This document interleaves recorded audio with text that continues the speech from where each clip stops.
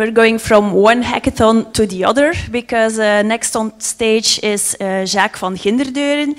He's head of advanced analytics at Euroclear, and Euroclear is also organizing a hackathon at the Data Innovation Hub. It's a hackathon about text mining, and the hope of Euroclear is that the outcome of the hackathon will bring the capabilities of text mining at Euroclear to the next level.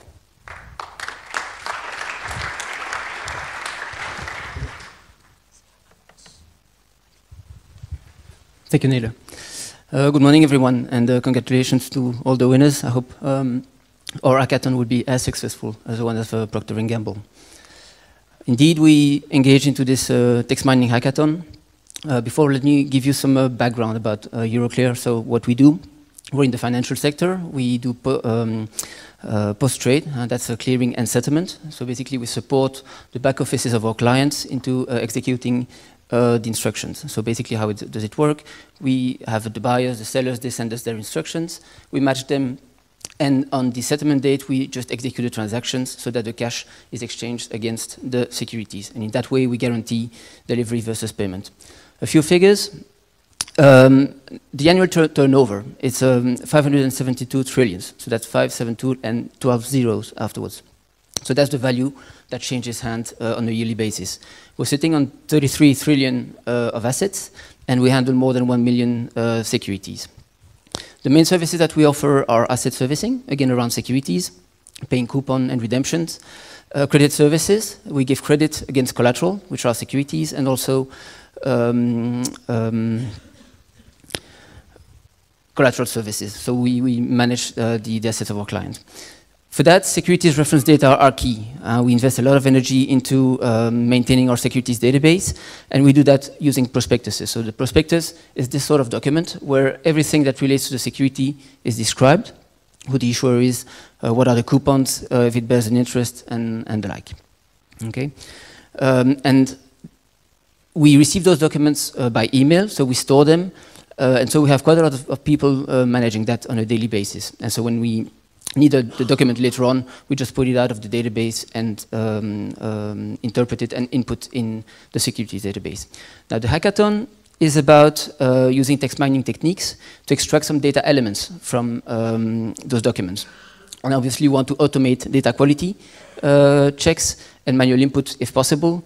And as we will see, the challenge there is to face the variety of formats. Okay, so we chose some data elements for the hackathon, like the issuer name, the guarantor name, minimum and multiple tradable amounts, zero coupon flags. So these are all technicals. Sorry for that. Just to give you some flavor on the issuer side, when you look at the document, it's pretty standard. It can be in the middle of the first page in bold, so quite easy to extract. But it can also appear somewhere hidden in a text, like the example at the bottom. Guarantor, pretty much the same thing. It can appear on the front page.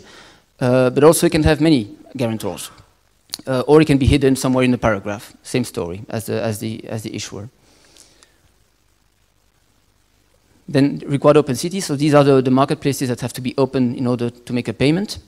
So some of them are quite easy to extract. Other are more complex, and again appear somewhere hidden in a paragraph in the prospectus. The prospectus can be up to 200 pages long, by the way.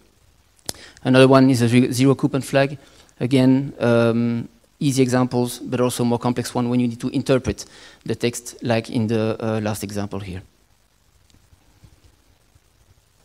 In terms of preparation of the hackathon, we will submit something like 7,000 documents to the participants so that they can practice, and we will supply the labels. Okay, and we will also have preparation sessions where the participant can ask questions to the business experts, and also to our data scientists who have already gone through this exercise. And on the weekend itself, which is going to happen on the 17th and 18th of June, we will use another data set, obviously, and we will work with intermediary validations. And there will be a reward, of course, for the most efficient model. So this is pure performance, and for the most creative model as well. And then we also want to extend it to documents that were not supplied in the test. I know that was a bit fast, sorry for that.